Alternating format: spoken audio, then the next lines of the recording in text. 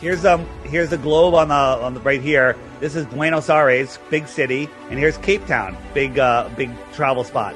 4,276 miles on the globe. This is how a plane should fly, and it should take maybe 9 hours. If the plane's going 500 miles an hour, it should take less than 9 hours, but it doesn't.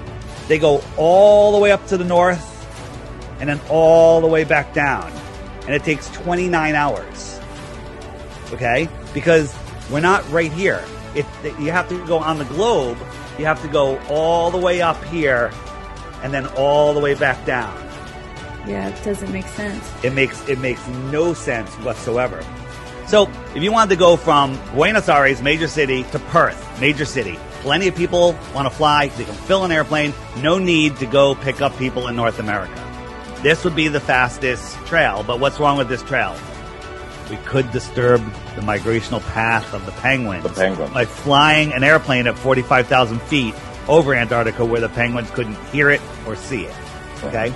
So the shortest route would be, the next route would, you can go around either side of Antarctica, right? That way you won't disturb the penguins. Right. The emperor penguins, please. Okay? So, but the real route these planes take is this. They go from here, from Buenos Aires, they either stop in Miami or Houston, then they stop again in Los Angeles, then they go to Sydney, and then they go to Perth. Or they go the other way to Europe, Singapore, and Perth. It takes like 26 hours for that flight. Why don't they just cut 3/4 of that distance off and cut across the bottom? NASA is in charge of all the plane routes. They're in charge of all the world GPS, right? They're controlling the lie, right? And they have sophisticated programs.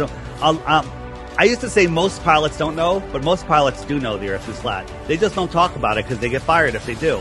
Here's the book.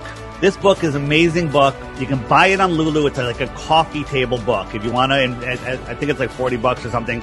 I have the color version. It's amazing. But it's also free online. You can download the PDF.